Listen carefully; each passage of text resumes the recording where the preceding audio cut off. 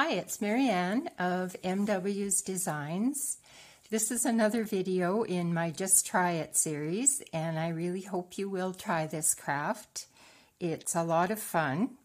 I'm going to do this project in two parts. Today I'm going to show how I make the basic butterfly, and then next week I'll show you how I decorate them. These are some samples that I've already completed. I made the large one first, and I really like it, but it's kind of floppy. I think if I added another layer of two on the back, that might help firm it up. But I found that I really enjoyed making the smaller ones, and they do hold their shape really well. So I'm just going to set that aside, and I'm going to show you the butterflies in their very beginning stage, where I have them painted and cut out into the butterfly shape. Then as it goes along, there are various different stages where I add the edging and the body is glued on and the head. And first I'm going to show you what I do with the dryer sheet. I'm going to have it on a piece of parchment paper, and what I first did with this was press it with a damp cloth to flatten out all the creases. You wouldn't have to do that step, but if you don't press it, you will have some creases. And as you go along, it will get flattened out somewhat, but there still will be some creases. These pink ones were done with the dryer sheet that I didn't press, and you can see there is a little bit of a crease in it. But again, as you add the decorations, that will become less noticeable. So it's up to you what you prefer to do. So I'm going to be applying gesso, and gesso is an acrylic preparation that watercolor artists and multimedia artists use to prepare their base. And what it does is it has what is called a tooth, so that the watercolor paint will attach to whatever surface you're using, and the water from it will soak in. It's a thick liquid, and I apply it with just a plastic spatula. So just put some on and spread it out. You don't want to have it too thick, and it's kind of nice if you have some parts that have even a little bit less on it than other parts, because that will give kind of a more butterfly wing effect, kind of gossamer. So make sure you flatten it out as well as possible.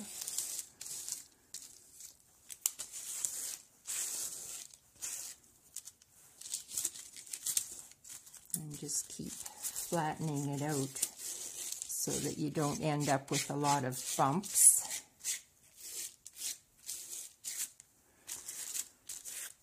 And then you set that aside to dry.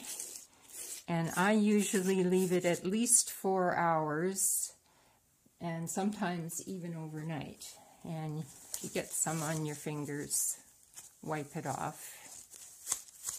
And I wipe my spatula off, and then that's all I do to clean it. It's ready to go for the next session. And I will put my lid on my gesso so that it doesn't dry out. This can set aside to dry.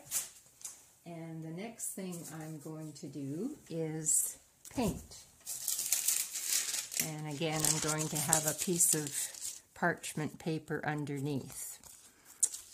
Okay, so this is dry, and you can see it's nice and flexible. I like that. Then, okay, I'm just going to move these ones out of the way.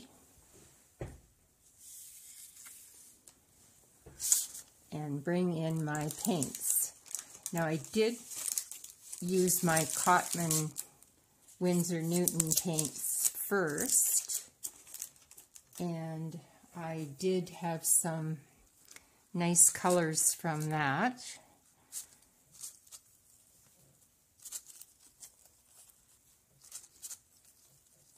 And I like those. But I decided I would also experiment and see how watercolor paints from the dollar store would work. And I found that that is actually quite doable. And I like the colors that I got from that too. I have this nice vibrant pink and a really nice green, and I like this purple too. Okay, so I'm just going to, let's see, what color shall we use? Something different. Maybe, can you see this one? We'll just slide it over a bit. How about this blue? So just spray it, and you can spray the surface of that too. And then I'm not using a good brush. It's just an older one that I have. Okay. And then just apply it. And you can make it as light or as dark as you want. It's up to you. Sometimes I think butterfly colors should be a little bit on the lighter side, but it's your butterfly, so you can do it however you choose. And then that will be set aside to dry.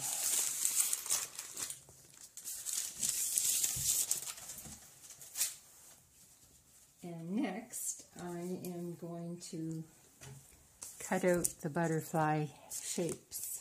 Let's see, I think maybe this purple color would be fun to try first. I have a cardboard template, and I just trace around with pencil.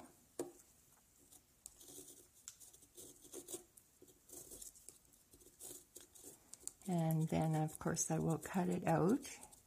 And when you're cutting it out, if you don't want any pencil lines on your butterfly, just cut on the inside of the pencil line, and then you won't have any pencil marks.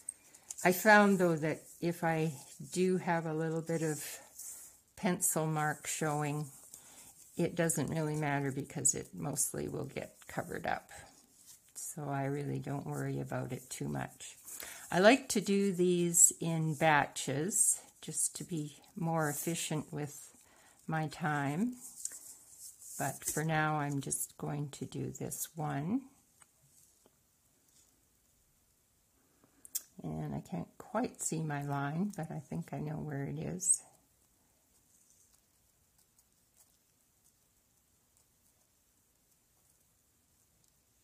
It cuts out very easily. This is nice material to work with. Okay. There's my butterfly, and maybe I will bring up another piece of paper here. I don't really need it, but I will have it anyway. Okay, so I am using liquid pearl drops from Ranger, and also stickles, which I like a lot. And I'll just show kind of the effects of the different ones.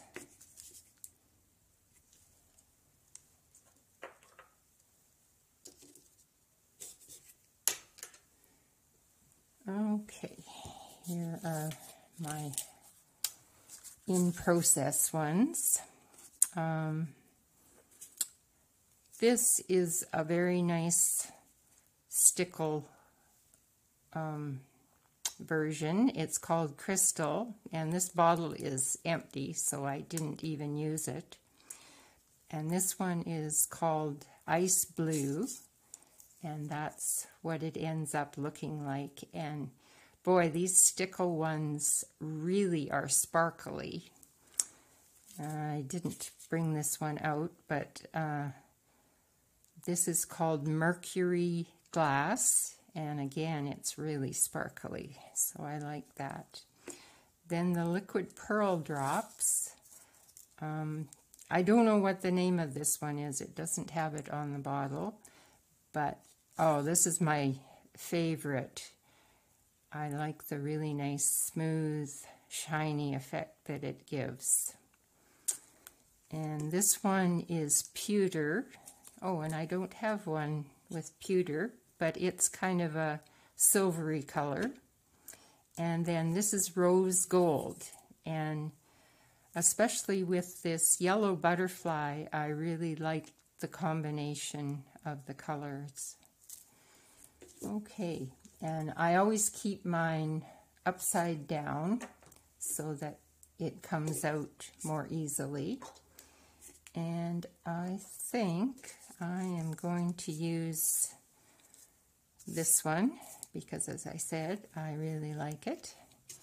And with the Ranger products, the nozzle is tiny, so you get a very fine line, which is so nice. And you can see how well it comes out and is fairly easy to draw around the edge. And if you have to lift up, you can just set back down and it will smooth out. And if you have any spots that skip, same thing. You can just fill it in and it will smooth out.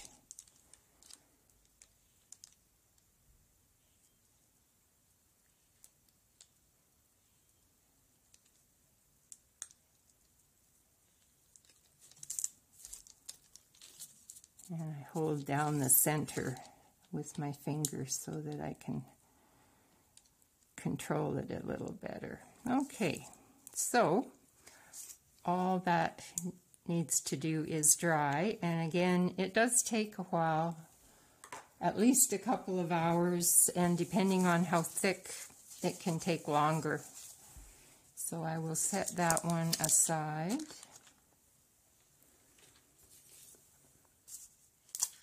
And I'm going to bring these out because I'm going to show you how I do the body and the head.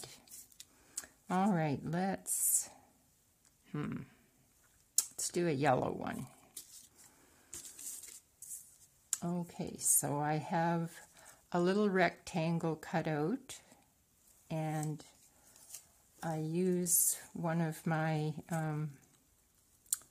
pointy round toothpicks and just, I want the colored part outside, so wrap it around so that the colored part is out.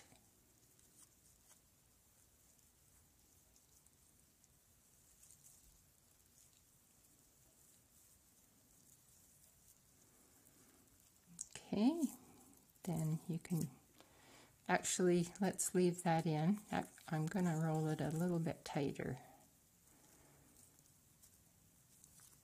because it does loosen up as you're doing the gluing. Okay, so I have my pointy toothpick and just some Elmer's school glue, but you can use whatever kind of glue you like. And I just apply a little bead along the edge.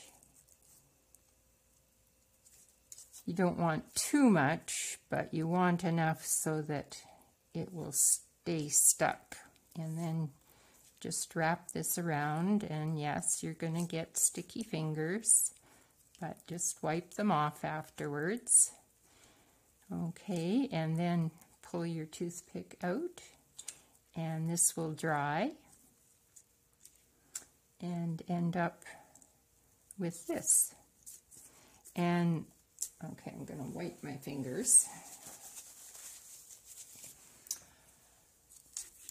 I think I like it better when I flatten the body just a little bit, just to get a shape so that it isn't completely uniform. I think it looks better if it has a natural shape. Now I'm going back to this one that I just put glue on because it is coming apart, and that usually happens. So you just go back and wrap it up again and kind of push it with your fingers. You can even twist it a bit if you want to. Okay, that can set aside to dry. And let's use this one and glue on the blue. So I'm going to add this here. And I could have used a green body, but you can mix and match the colors. Now the body has to be just a little bit longer than the butterfly, but this is a little bit long. So what I'm going to do is cut a little pointy tail end. And that will give a nice effect for the bottom of the butterfly. Okay, let's see, maybe just a little bit off the top. Okay, then I'm going to apply a bead of glue right down the middle.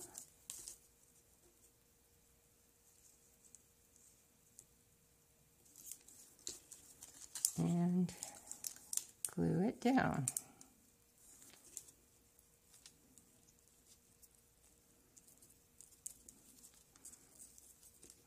Okay.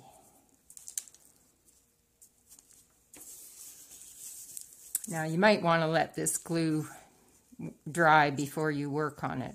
And I'm going to cut a little bit off, but I'm going to just do this anyway. Made it a little bit rounded. Then I use half pearls that are stuck on a sheet like this, and I take them off and just have them handy on a little piece of cardboard. Now I'm going to apply the glue right where I want the head to go, and I like to use my little tweezers. Actually you can't, these are a little too big to pick up that way, so I just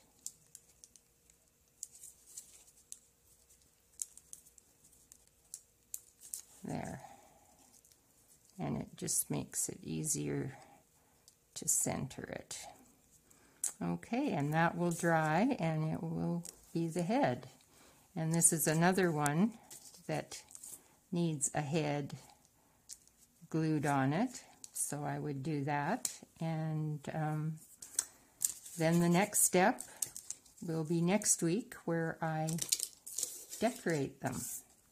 Okay, so I'm just going to set some of these aside and bring back my finished ones for you to look at again, and some that are not quite finished.